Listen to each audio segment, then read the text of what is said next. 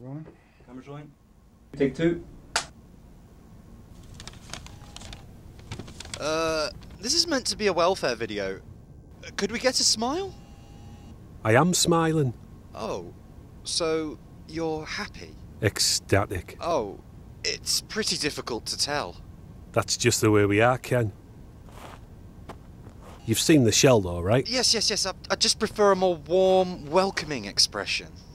How's that? That's just the same.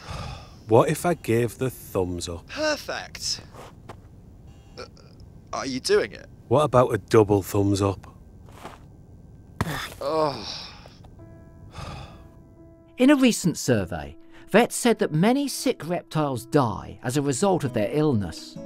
Now, as humans, we're not good at reading the signs that reptiles give us. If we could pick these up earlier, then more could be saved. Your reptile can't tell you if they're feeling stressed or ill, but they can show you. For example, in a stressful situation, tortoises are slower to move and they pull their heads further into their shells. These signs might be subtle, but when you look at your animal's behaviour closely, you can begin to understand what they're feeling. Of course, reptiles aren't all the same.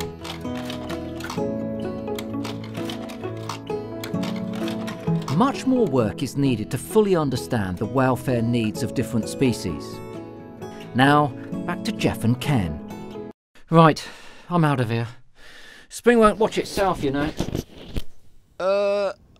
What about a dance?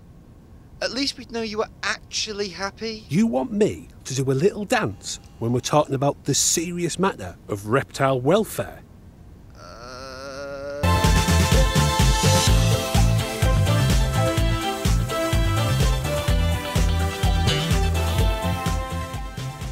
Is that another thumbs up? Close.